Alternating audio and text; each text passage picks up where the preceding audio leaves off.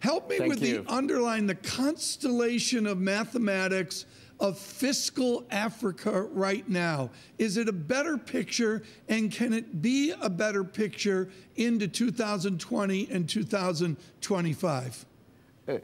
Thank you very much, Tom. Zimbabwe is certainly on its way to a better place on the fiscal front because we're managing to walk the talk, we're balancing the budget.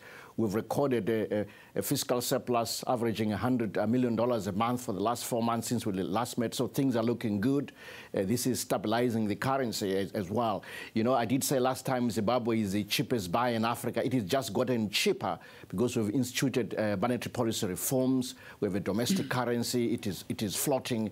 I think we're back in the game again. Right. You're back in the game again, and as you lead within your reform report, it is about governance and the age-old issue of corruption across too many nations. How is a mathematician handling improved governance within Zimbabwe? We are tough on corruption. We're determined to improve governance. We've made an incredible progress in dealing with our state-owned enterprises. Give us an example. Yes, we have, for instance, separated the grain marketing board into two separate entities, one that is government-controlled and another that is commercial. That will go a long way in cleaning up the governance of that institution.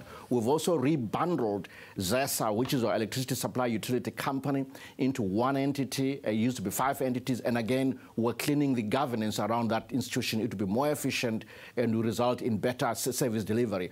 All the way through, we're improving governance and we're tough on corruption, but also shining the torch on corruption. Recently, we removed the previous anti-corruption commission, and we're nominating new members and going to strengthen that commission and allow it to do its job. Minister, I want to ask you about the currency. Will the government disclose the volume of trading on the new currency? Oh, the last week we traded 7.5 million roundabout there. This was just the beginning. I remember that for the last 10 years, Zimbabwe has had a fixed currency regime, 1-to-1 to the US dollar.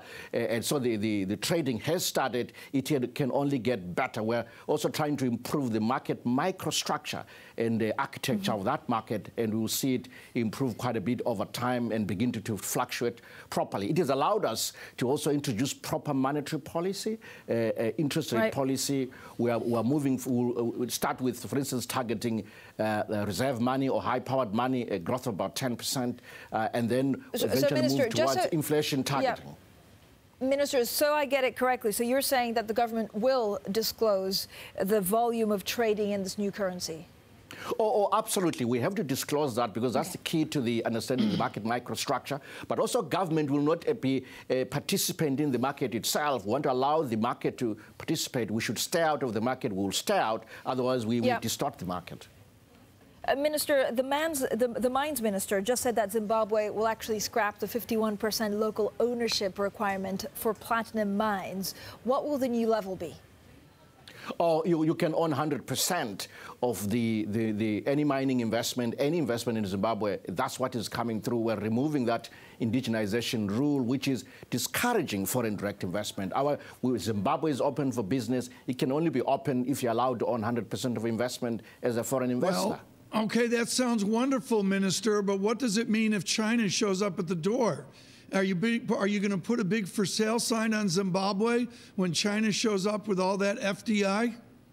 Well, you know, Zimbabwe is open for business, open for anyone. I'm here in the U.S., and that's been my message. In fact, something progressive is happening. We've seen General Electric, for example, bid for building a huge power project on the Zambezi River, which we're developing jointly with Zambia. In fact, they've actually are working together on a JV with China, a Chinese company, to do that. So we're open to business. We're open to anyone. And I think it's fair to say that Chinese investors do have a big check, and Africa has a huge infrastructure deficit. So it's not surprising to see Chinese investors focus on infrastructure, because that's what they do all over the world. They're just good at it, and they've got big checkbooks. But we're open for everyone and anyone, frankly.